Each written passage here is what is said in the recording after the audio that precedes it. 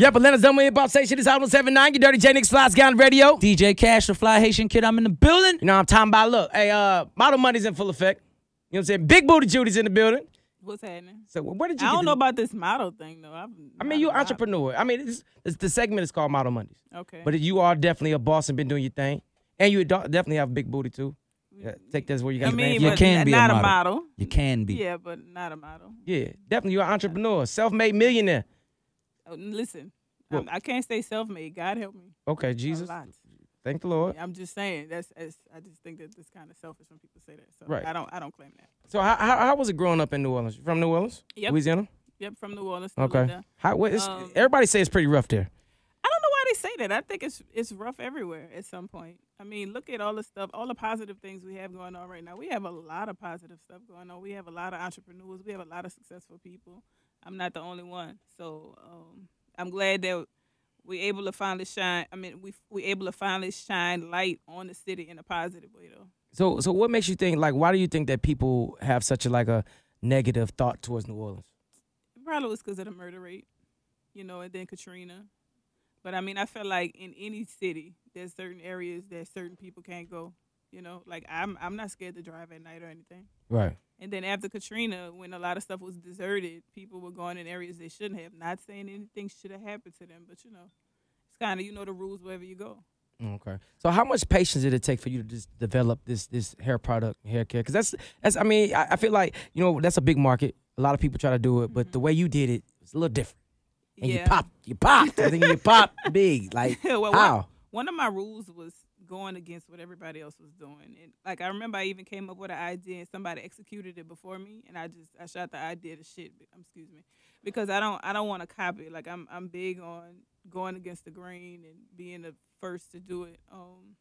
So with the fact that hair loss is a thing nowadays, instead of us saying, oh, hey, let's talk about it in a negative way, I felt like let's make fun of it. Like, let's laugh about it together, And your hairline basically features, I think, 11 products, right? 11 we around have 14 now. 14 different products. 14. It netted $1 million, probably more. What? In profits or something like that. I saw my first $1 million a few years ago. Okay, but my point is this: that I think sometimes businesses like yours, owned by Black women and for Black women, go unsung. But you have the Kylie Jenners that'll be on, I don't know, all these magazines for doing, all types of makeup and hair and all that stuff. Why do you think it is that businesses like yours, owned and operated by Black women and for Black women, aren't as celebrated? I feel like, honestly, nowadays we have been celebrated a lot. We have been, me and a friend of mine did Essence. Essence called us and asked us to speak. I think Kylie Jenner, per se, she's trending right now because it's like she broke a record. Right. That thing that she did is not easy to do, whether you're famous or not.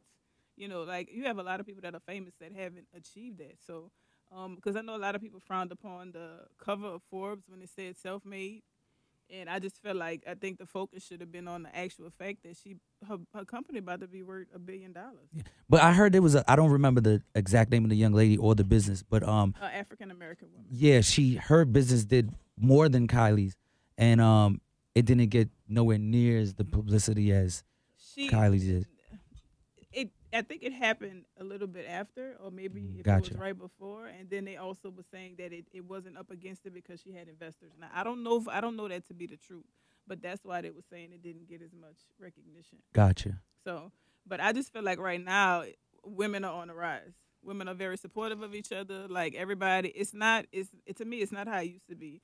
I mean, I'm a person that represents women empowerment and helping each other out, and I think we're in a day and age for that. Like you don't have as many people being catty. It's like we reaching out to each other, pulling each other up the ladder. That's what I feel like. That's where we are. Okay, so being a Black woman, like just to even have this business idea, was it hard for you? Do you have investors that invested in your company? No. Okay, so it's all you. I'm definitely self-funded. Wow. Self-funded. How the hell was that? What was it? I did a 7-city tour earlier this year, teaching people about Instagram, social media, marketing, all the rest of it. You don't have to have a lot of money in the beginning. You have to just be smart about it. You got an iPhone, you got an idea, use hashtags, know the right time to post. You know, if you got somebody in your city that's popping, do something for them for free so they can post you if you ain't got the money. You know, it's like there's so many different creative ways about doing it. Everybody think you got to be funded or you got to have all this money, and that's not true. So this was just all just a what was the whole process? Was it woke up, I'm tired of doing hair.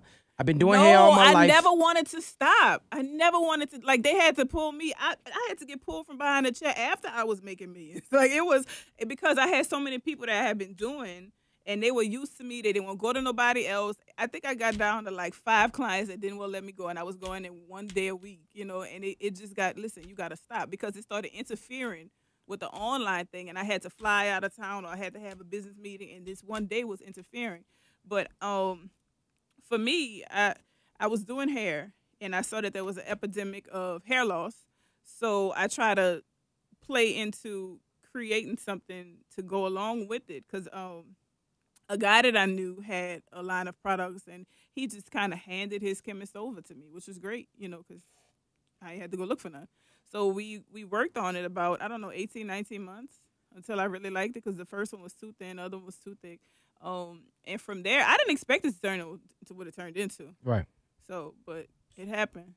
Why do you think? I read a Fortune magazine article, and it said Black female women are the fastest group of entrepreneurs in America. Why do you think that is? I think it's because of lack of support. So you're very persistent about getting it done because you feel like I don't care who ain't gonna help me, I'm gonna get it done. And when it comes to the, you know, if you're a single mom, right, you know, I gotta do it for my children. So I feel like can't nobody tell me no, right, because I'm gonna go do it myself. Dope. So I mean, I'm just kind of like amazed, and the reason why I say that just because I think so many people have dreams and have aspirations in life to be better, to do better, but you actually went out there and did it. Like, what was that process like? I mean, what made you decide to even start your own hair product line? Is it just because you was working in the chair and you seen products that wasn't that good, or? No, I just felt like there was a need for it, and I was trying to add a little bit of revenue to what I already had. Because at the time, it was like, okay, well, I can sell this for this much more. It's going to be an upsell. So if I charge somebody $250 for a sew and charge them $15 for a spritz, it's going to be $15 more.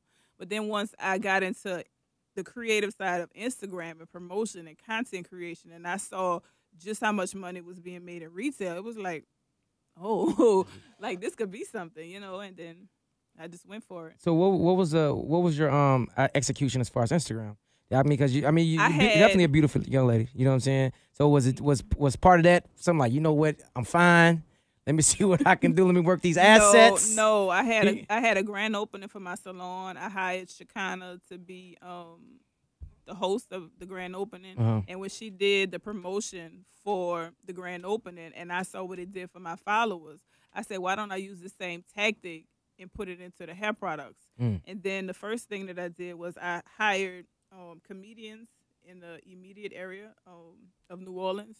One of them, it was a barter system. I did her hair for free. She did promo for me for free.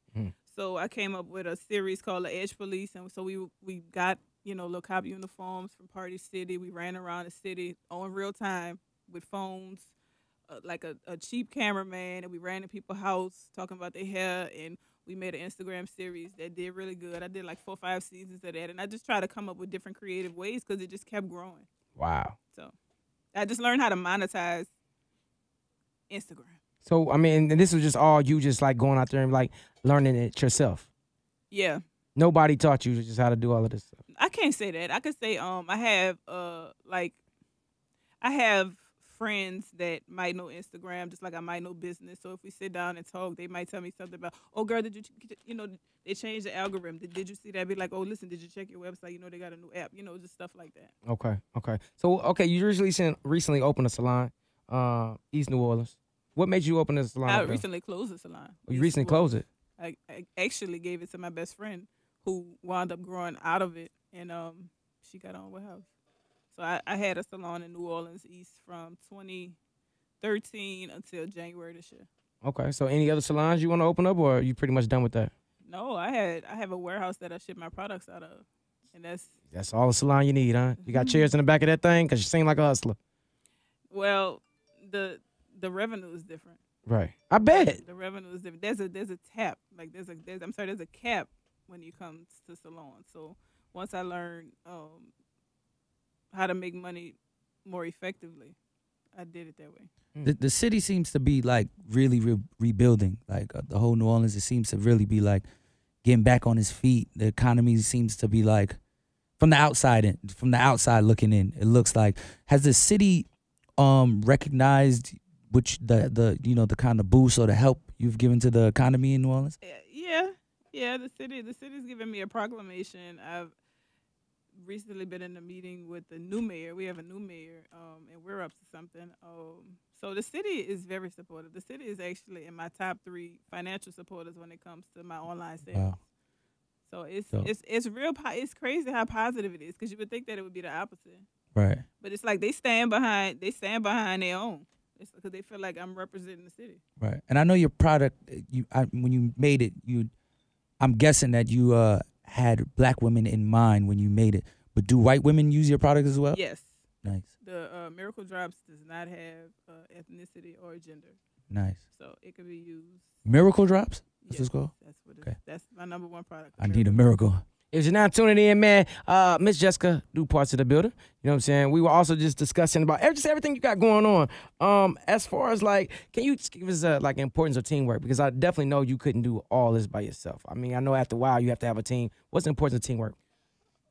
If you don't have a team, you're gonna be limited. Mm-hmm. I had to learn that the whole way. I mean, because I'm big on being hands on, but then there's only so much you can do. And then there's only so effective that you can be. So once you do build a proper team, that's the higher you could go. And then the higher you go, the more people you got to add to your team. So how many people do you actually employ at this time? Do you know off the top of your head? How many people do I employ total? I don't know, like 20. Yeah, about 20-something. That's a big staff. Yeah, it started off with 3. Yeah. So what would you tell some of these young black women out here as far as young black girls growing up? Just growing up, like, because I just feel like a lot of young black girls, we have a big problem. We always talk about, like, a lot of young black women are growing up without fathers. You know what I'm saying? Without guidance of men in their lives, just teach them how to love, teach them this, teach them that. What would you tell some of these young black girls as far as the struggles that you done went through to be successful as you are? I would say the number 1 thing is to pray. Don't tell your friends your ideas, because God gave you your vision. So even if you tell somebody an idea, they don't support it. It might not be because they don't like you or because they don't want you to do it. It's because they don't understand. So pray. Whatever vision God puts on your life, go with it. And then the blessings will overflow from there. Like, a lot of people rely upon family support, friend support, and half the time that's not where it's going to come from.